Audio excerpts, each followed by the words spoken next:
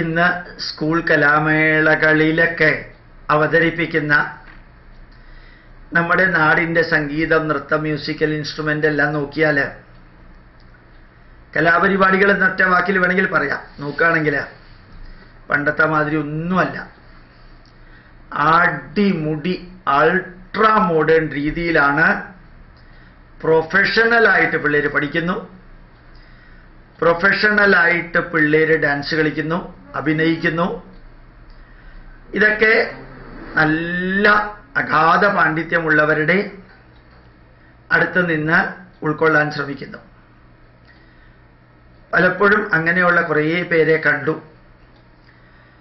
കാണുമ്പോൾ ചോദിക്കാറുണ്ട്, ഡാൻസ് കളിക്കുന്ന കുട്ടികൾ, നിങ്ങൾ ഭരതമുനിയുടെ നാട്യശാസ്ത്രം കേട്ടിട്ടുണ്ടോ? അതുപോലെ തന്നെ ശാർങ്ങധരന്റെ സംഗീതരത്നാകരത്തെക്കുറിച്ച് കേട്ടിട്ടുണ്ടോ? അവരെല്ലാം പറയും ഞങ്ങൾ പുസ്തകം പഠിച്ചിട്ടില്ല, എന്നാലും കുറേ കാര്യങ്ങൾ ടീച്ചേഴ്സ് ഞങ്ങളെ പഠിപ്പിച്ചിട്ടുണ്ട്, കുറേയൊക്കെ ഞങ്ങൾക്കറിയാം. എനിക്ക് അത്ഭുതം തോന്നി. എവിടേക്കോ നമ്മുടെ മക്കള്, നമ്മുടെ കുട്ടികള് പൈതൃകത്തിലേക്ക് അത്യാകാംക്ഷയോടുകൂടി, അവാർഡും പ്രൈസും കിട്ടാനായിരിക്കാം, എന്നാലും നല്ല അധ്യാപകരുടെ കീഴിൽ നമ്മുടെ പൈതൃകത്തിൻ്റെ സംഗീതവും ഡാൻസും അതിതെല്ലാം പഠിക്കണമെന്നൊരാഗ്രഹം അവർക്കുണ്ട്. നന്മ നിറഞ്ഞ രീതിയിൽ അതെല്ലാം ഉൾക്കൊള്ളണം എന്നുള്ളത് അവർക്കുണ്ട്. ഞാൻ നിങ്ങളോട് അപേക്ഷിക്കുന്നു, ഈ തിങ്കളാഴ്ച മുതൽക്ക് വെള്ളിയാഴ്ച വരെ അപ്രതീക്ഷിതമായിട്ടുള്ള വിജയത്തോടുകൂടി പോകുന്ന ഒരു പരിപാടി അമൃത TV-യിൽ റെക്കോർഡ് ചെയ്യുന്നതിൽ ഞാനും ആ റിയാലിറ്റി ഷോയിൽ ജഡ്ജിയുടെ സ്ഥാനത്തിരിക്കുന്ന ആളാണ്. അതിൽ ആ കുട്ടികളുടെ പെർഫോമൻസ് നിങ്ങളൊന്ന് നോക്കുക. ധാരാളം പേര് അഭിനന്ദിച്ചിട്ട് അയക്കാറുണ്ട്. നിങ്ങളത് നോക്കണമെന്ന് ഞാൻ പറയാൻ കാരണം, ഒരു 3-4 കൊല്ലം മുമ്പാണ് ഇങ്ങനൊരു പരിപാടി TV-യിൽ അവതരിപ്പിച്ചതെങ്കിൽ എല്ലാം ഏച്ചു വെച്ച് മുഴച്ചിരിക്കുന്ന രീതിയിലാണ്. പക്ഷെ ഇപ്പോ ആ അഭിനയിക്കുന്ന ഓരോ താരവും 8, 9, 10 ക്ലാസ്സിലെ വിദ്യാർത്ഥിനികളാണ് ഇവര്. അവരൊക്കെ അഭിനയിക്കുന്നത് കണ്ടാൽ എന്ത് പ്രൊഫഷണലി ഒറിജിനലാണ്.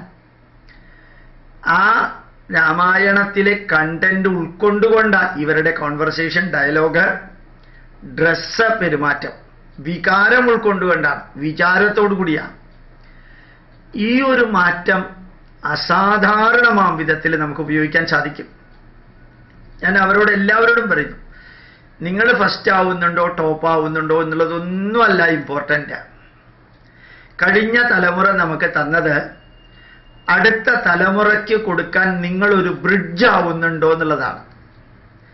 നിങ്ങളൊരു പാലം, 10,000 കിലോമീറ്റർ നീളമുള്ള ഒരു പൈതൃകത്തിൻ്റെ അവകാശികളാണ് നമ്മൾ. ഇനി എത്രായിരം വർഷം ഈ പൈതൃകം നിൽക്കുന്ന അറിഞ്ഞുകൂടാ, വരും തലമുറയുടെ. ഇതിനിടയ്ക്ക് ഒരു തലമുറയുടെ ഗ്യാപ്പാണ് ഉണ്ടായിട്ടുണ്ടെങ്കിൽ നിങ്ങളത് ഫില്ല് ചെയ്യാൻ പോകുന്നത്. നിങ്ങളുടെ മാതാപിതാക്കൾക്ക് കുറച്ചൊക്കെ അറിയാം, നിങ്ങൾക്കും കുറച്ചൊക്കെ അറിയാം. ഇനി കുറെ കൂടി അറിഞ്ഞ് ഒരു നല്ല ബ്രിഡ്ജ്, 1 മീറ്റർ 2 മീറ്റർ വീതിയുള്ള ഒരു ബ്രിഡ്ജ് ഉണ്ടാക്കാം. ഒറ്റ ലക്ഷ്യം, കഴിഞ്ഞ തലമുറ തന്നത് അടുത്ത തലമുറയ്ക്ക് കൊടുക്കാം. സ്കൂൾ കലാമേളയാണെങ്കിലും ലോക്കൽ റെസിഡൻഷ്യൽ അസോസിയേഷനിൽ അവതരിപ്പിക്കലാണെങ്കിലും വേറെ ഏതെങ്കിലും കോമ്പറ്റീഷൻ ആണെങ്കിലും ക്ഷേത്രത്തിൽ അവതരിപ്പിക്കുന്നതാണെങ്കിലും ഒരു കല്യാണ വീട്ടിൽ അവതരിപ്പിക്കുന്നതാണെങ്കിലും അത് അർഹിക്കുന്ന പ്രാധാന്യത്തോടുകൂടി പഠിച്ച് അത് പ്രദർശിപ്പിക്കുക. അത് നിങ്ങൾക്ക് സാധിച്ചാൽ ഈ പൈതൃകം ധന്യമായിട്ട് വർഷങ്ങൾ കൊണ്ട് അല്ലെങ്കിൽ മാസങ്ങൾ കൊണ്ട് നമുക്ക് തിരിച്ചു വരാൻ സാധിക്കും. 1-2 പ്രൊഫസർമാരെ കണ്ട് ഞാൻ ചർച്ച ചെയ്തപ്പോൾ അവർ പറഞ്ഞത്, നമ്മളുടെ കലകളൊന്നും നശിച്ചിട്ടില്ല. എനിക്ക് ആ വരി കേട്ടപ്പോൾ നല്ല ത്രില്ലിങ് എക്സ്പീരിയൻസാണ്, ത്രില്ലിംഗ് ആയിട്ടുള്ളൊരു അനുഭവം ഉണ്ടായത്. ഒന്നും നശിച്ചിട്ടില്ല. ചിലത് കൂടുതൽ മുമ്പോട്ട് പ്രൊജക്റ്റ് ചെയ്യപ്പെടുന്നു, ചിലത് കുറച്ച് പുറകോട്ട് പോകുന്നു, അത്രയേ ഉള്ളൂ. ചാക്യാർകൂത്തും നങ്ങ്യാർകൂത്തും കഥകളിയും ഓട്ടംതുള്ളലും പുലികളിയുമൊക്കെ ചിലപ്പോൾ ഒന്ന് പുറകോട്ട് പോയി എന്ന് വന്നേക്കാം, പക്ഷെ നശിച്ചിട്ടില്ല. അതിപ്പോഴും ഉണ്ട്, ധാരാളം താല്പര്യമുള്ളവരുണ്ട്. ചിലപ്പോൾ ഗാനമേളയും നമ്മുടെ കീർത്തനങ്ങളും നാരായണീയവും ഡാൻസും ഭരതനാട്യവും തിരുവാതിര കളിയൊക്കെ കുറച്ച് മുമ്പോട്ട് പോയി എന്ന് വന്നേക്കാം, ചിലത് പുറകോട്ട് പോയി എന്ന് വന്നേക്കാം. പക്ഷെ ഒന്നും നശിച്ചിട്ടില്ല. അത് കേൾക്കുമ്പോൾ കിട്ടുന്ന ഒരു സംതൃപ്തി വിവരണാതീതാണ്. അതിന് കാരണം കുറേ വീടുകളിൽ കുറേ മാതാപിതാക്കൾ അവരുടെ കുറേ മക്കളെ പഠിപ്പിക്കുന്നു. അത് നമുക്ക് തുടരാൻ സാധിക്കട്ടെ. അത് നമുക്ക് തലമുറകൾക്ക് കൊടുക്കാൻ സാധിക്കട്ടെ. ഒരു ലക്ഷ്യം രാഷ്ട്രത്തെ നോക്കുക, കൂട്ടത്തിൽ രാഷ്ട്രത്തിൻ്റെ പൈതൃകത്തെ നോക്കുക, കൂട്ടത്തിൽ കഴിഞ്ഞ തലമുറ നമുക്ക് തന്നത് അടുത്ത തലമുറയ്ക്ക് കൊടുക്കാൻ ഒരു യജ്ഞത്തെ പോലെ പ്രവർത്തിക്കാം, യജ്ഞമായിട്ട് പ്രവർത്തിക്കാം. പ്രണാമം.